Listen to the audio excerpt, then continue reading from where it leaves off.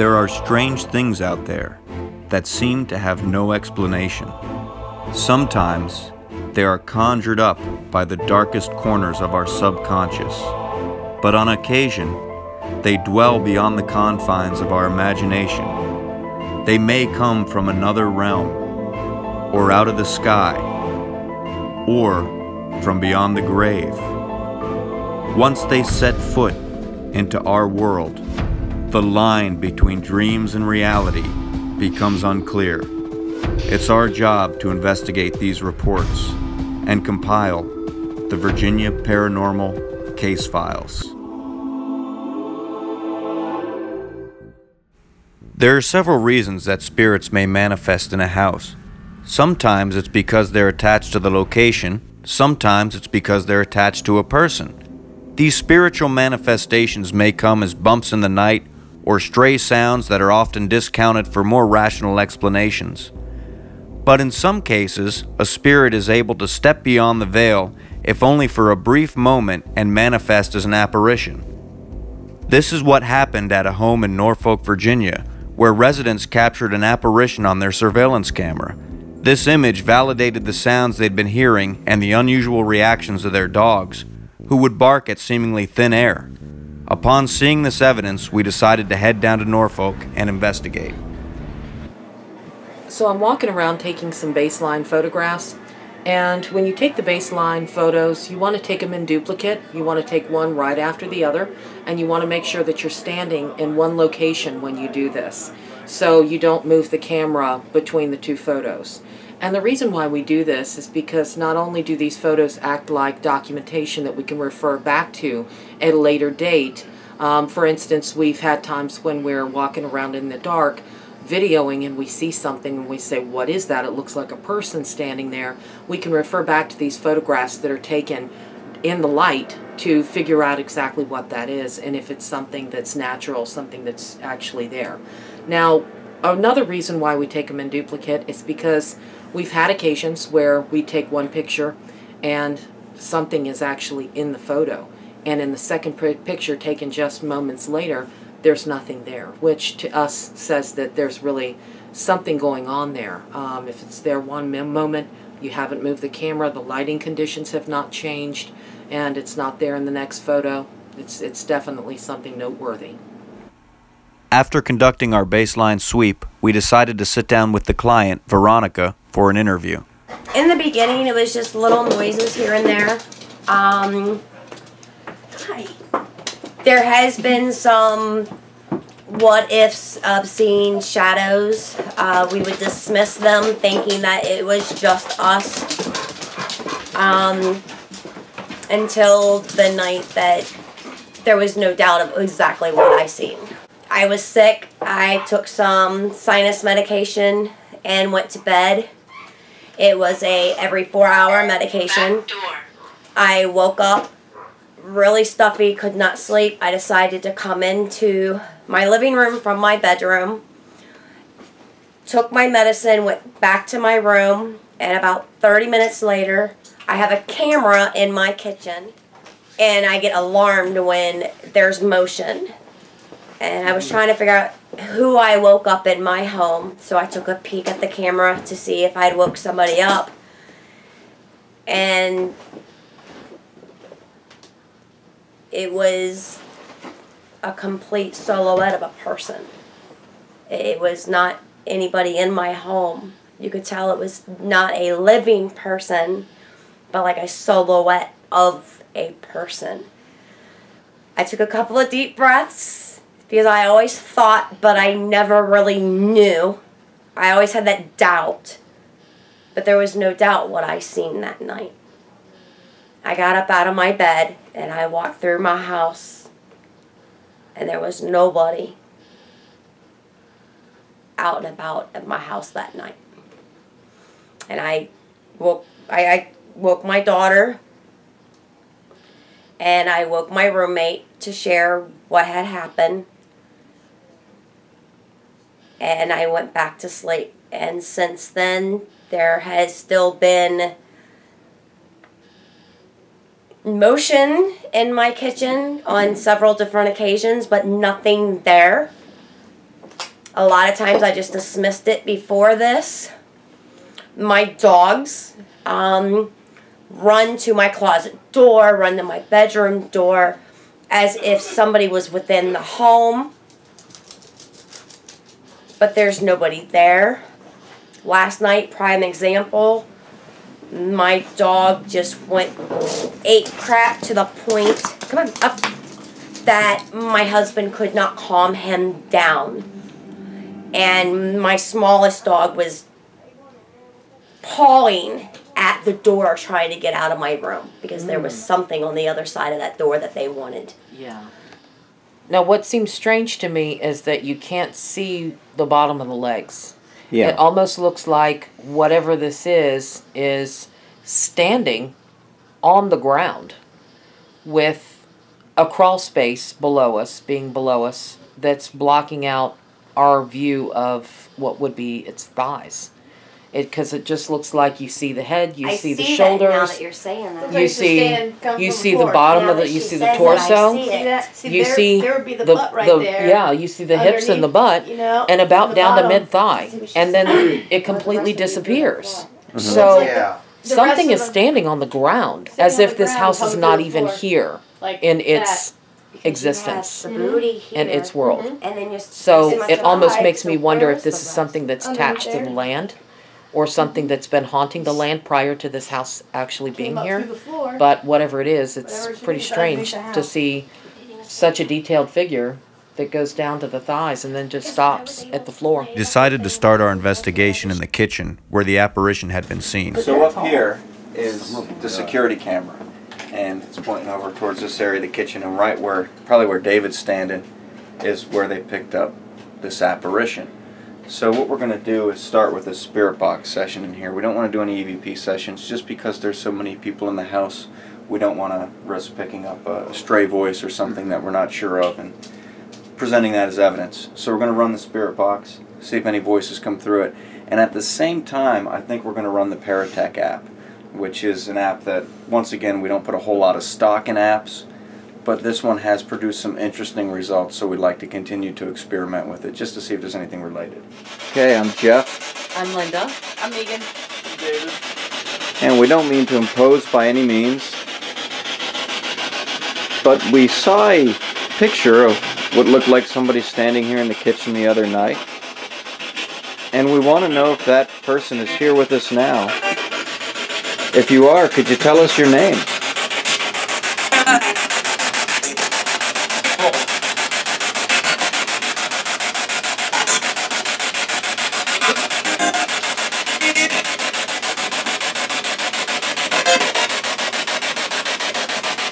Just for a note, we do have Sammy coming up on the Paratech app over here. It's quite interesting. I mean, of all the things that app could spit out, it spits out a name. Right. Right. Now it does have a database of names in it that will put out random things. But to put out a name right when you ask for one is an interesting coincidence, Right. at least. Can you tell us if you're a male or a female? There's something right before that. It was like this weird. I don't even know what it was. It was just like a weird sound. I've wondered that about that app before. Man. Sammy's a man. Man, Sammy man. did you used to live on this land or in a house nearby? After running the spirit box for some time, we decided to turn out the lights to see if the spirit would be more willing to communicate. As we sat in the darkness, the dogs out in the living room seemed to react to something. And then it said safe, because it feels safe with the lights going on.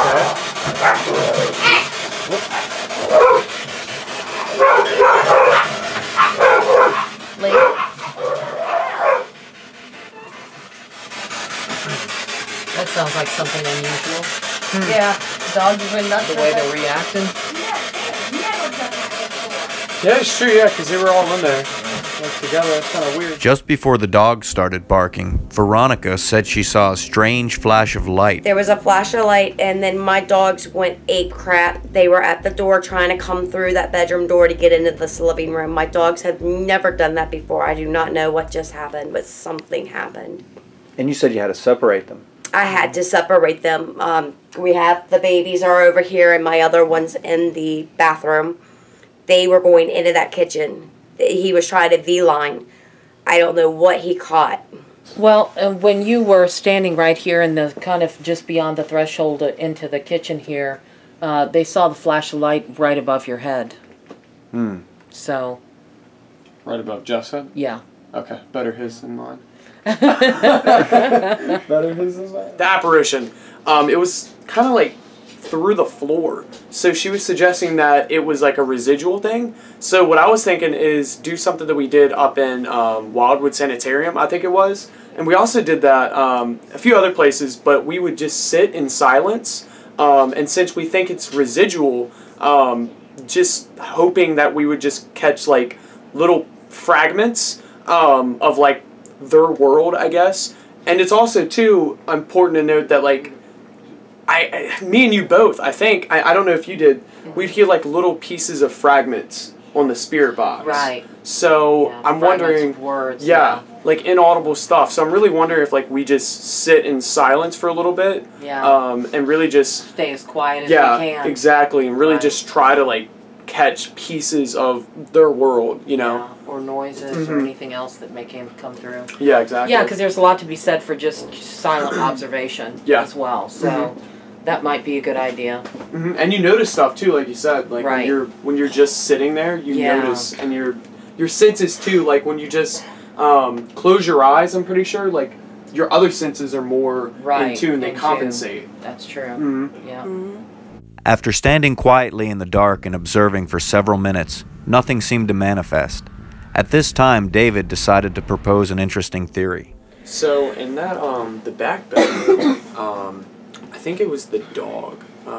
They stare up into like the corner of the room, and if y'all remember, there's been several cases that we've had all the time in corners. Yes. Up, and like I don't know why I just now thought of that, but like and it's kind of weird because there's a mirror right there. You would think the dog would stare into the mirror, but it stares the corner, and that's like a lot of times like. There's one in a Virginia Beach area that had that. It's pretty consistently. So like I'm almost wondering if like I have no idea, but I wonder if like we could make like a hypothesis as to like why, or like a theory as to why. Why they stare up in the corners. This is a what if right here. This is a what if moment. Right. This is a what if moment right here. That's just it. I can't imagine why something. And I remember when I was a teenager, going to this house that my friend said was haunted that she lived in. It was an old Civil War hospital that she lived in. And I'm sitting there in her bedroom with her chihuahua, and she's taking a shower, and the dog just starts looking up into the corner of the room barking, and it freaked me out. And I was like, out of there. But why the corner? I mean, You know what? I saw that too. is it like they hover up there because they're they're looking like up at the there ceiling. looking at us? What if it's because they're in a different plane? This is this dimension, and we're on this plane. I think this is a What paranormal book if? table. What if they're on another plane? So their plane is slightly altered than ours.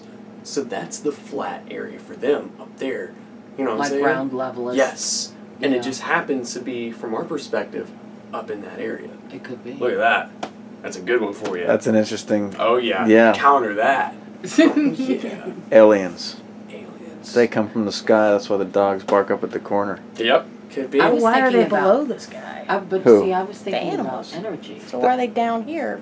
What do you They're mean? supposed to be. Who, the animals? Yeah, why are they below? Because the the ground? animals don't Because- float or anything like that. They just run around the house. Well, it's How can I supposed to be. say I thought the plane was up there. Like any energy. You talking about the airflow, animals or the you know, plane? Air No, flows, the it won't collect in the corners. the Of floor a was bedroom, up here, up so in they're the looking ceiling, up like you know. that. Right. Energy and So why are they below it's the not floor? going to collect up. Who, the dogs? Yeah. It's going to energy. Because they're and down on airflow our goes floor, around which is the below Yeah. primary Yeah. David's main imaginary open plane. parts. Okay. But I was so confused. Maybe The dog is in hell or something. Up there, it's Down like below. Yeah, what he's energy saying zone. is that basically the ghost You know what floor I is mean? higher than our floor. Okay.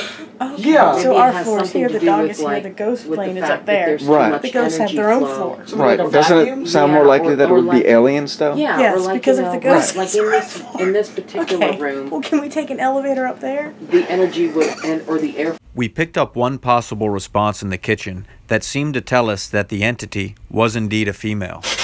Can you tell us if you're a male or a female? After finishing in the kitchen, we decided to head into the master bedroom, where reportedly the dogs would react to some unseen entity in the corner near the closet. So we're in the back bedroom here. This is the master bedroom, and this is where they have a report that the dogs would actually sit and look up in this direction, up toward the top corner, toward the ceiling. Now, originally they thought that perhaps the dogs were looking at a reflection of themselves or something in the mirrored doors, and then they actually realized that the dogs were not looking in the mirrors. They were looking up toward the ceiling, toward the corner a little bit more. So we're stepping in here so that we can take a look, try to do a little bit of spirit box session, see if we can get anything here, and see what happens. All right, I'm Jeff. Linda?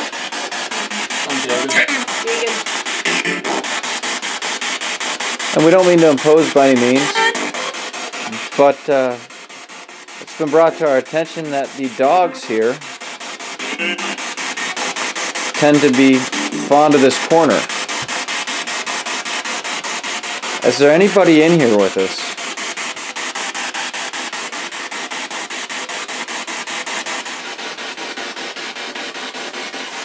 Can you tell us why the dogs would respond to this corner?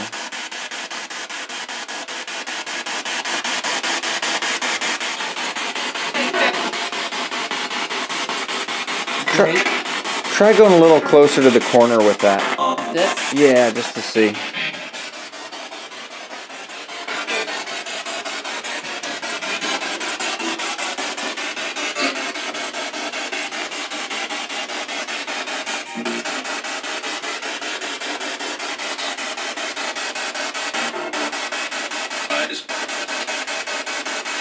Eyes? Guys? Heavy, it says on the ERS. Okay, so what we're going to do is start an EVP session here because it's fairly quiet.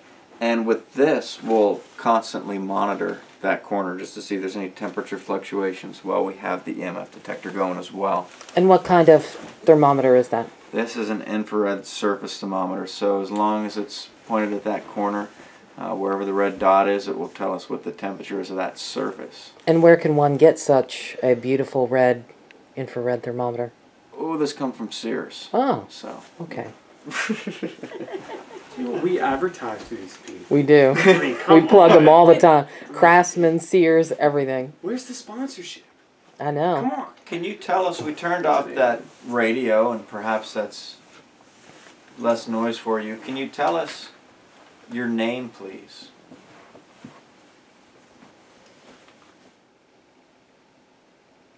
Are you okay with the dogs being in this room?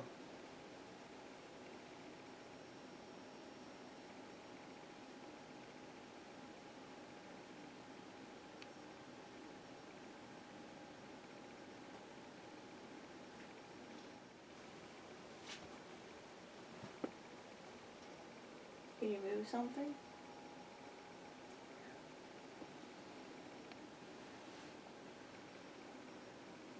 How do you feel about us being here and asking you questions?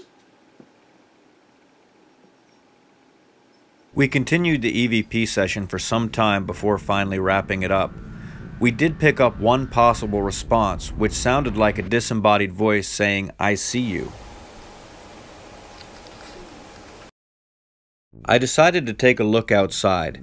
The client reported a high raccoon population in the area, and I wanted to eliminate the possibility that raccoons were getting into the attic and causing the dog's reactions to the corner of the master bedroom. I looked around the marsh and under the house. When I shone my light at the peak of the house, I did see a possible point of entry for raccoons and other small animals. I decided to venture into the attic for a closer look. When we opened the attic door, we were met with an interesting surprise. Okay, so we're trying to open the attic because we wanted to go up there and see if there's a possibility that raccoons or animals could get in there. Right. And if you come over here, you can see. Yeah. See all that stuff. This is on top of the attic door. How is that? Where Somehow, was it originally? They were sitting on the sides, on the floor. That That box was not upside down. yeah, There's somehow no way that you could box put got this tipped box over. upside down. Something had to knock it over. I was wondering how Right. close it was to the. Oh, I know no. it can't do that, but wow. Yeah, somehow that whole box got. But But it's that's that tipped crystal. upside down. Yeah, it's upside down. It was That's there's the no weird thing way. about it. So I mean that would have to be, and it's, you can see if you can come around and see everything that's in this box. I mean, it's Yeah, not. I you can can feel see it on it. the door. I mean, the ladder's there, but still, Yeah. it would take more than a. It would take more than a little breeze to knock that box would over. definitely. And you would think if somebody was home, they would have heard it. Right. Yeah, you would have heard that fall. Yeah. Sure. This is crazy. That is crazy. We're sitting like that. So this box is over here to the left. It would have been either I'm not sitting real to the sure. left or the right. If you'll look up, you'll see how my son just sits things off around to the side so he doesn't have to climb up there. Yeah. But like I said, he's 18. He would not have. And it was right here in the center. That's just weird. Yeah. That's just. The only thing I can figure is perhaps he stacked the box on top of the one that's sitting here that I can see, and it fell over. So that opening there, my concern was that raccoons were coming in there and possibly bedding down over the top of the attic. It very Or well not, could be, yeah. You know, over the top of the closet. And that's Yeah. what the dogs are barking at. So I'm looking for signs of raccoons coming in, and one sure sign I'm sure might be droppings. After finding no sure signs that raccoons had been in the attic, we decided to head out to the living room, where the client's daughter reported seeing these strange flashes of light throughout the day. So there have been times when the clients were sitting here in the living room. The last time was just today, I believe she said, sitting here on this red sofa that you're sitting on and watching TV up there to your left, and she would see flashes of light that she described as like a bright flashlight. Very, very bright, not just a little like spark like you see out of the corner of your eye occasionally, but actually a big flash of light. So we're going to sit here in the living room and run a spirit box session and see if we can get anything here. Can you tell us what causes these flashes of light over in the hallway here?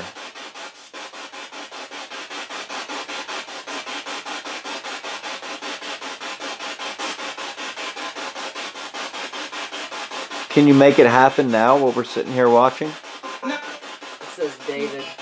Does it? Oh, that's a no.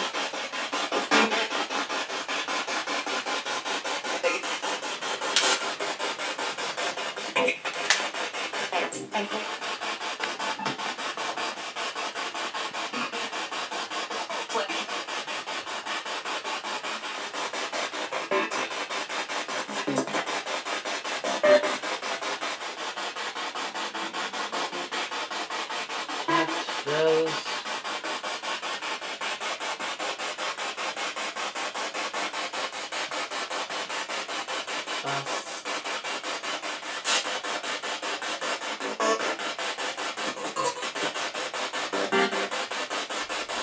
We picked up two possible responses via the spirit box in the living room. Can you make it happen now while we're sitting here watching? It says David. Does it? Oh, that's a no. Can you try to tell us where you're from?